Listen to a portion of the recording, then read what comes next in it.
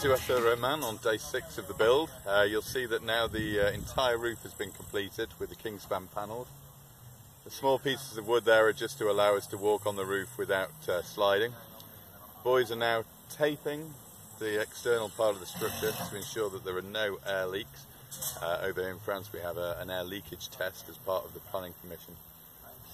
We're also putting strips on the building to reinforce the structure where there's additional structure in the panels.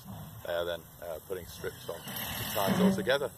So basically we started 6 days ago, and within 6 days we've now got a completed chalet that's ready for the roofer to put the membrane on the roof tiles, and the exterior will be clad in local larch to match many of the other surrounding chalets.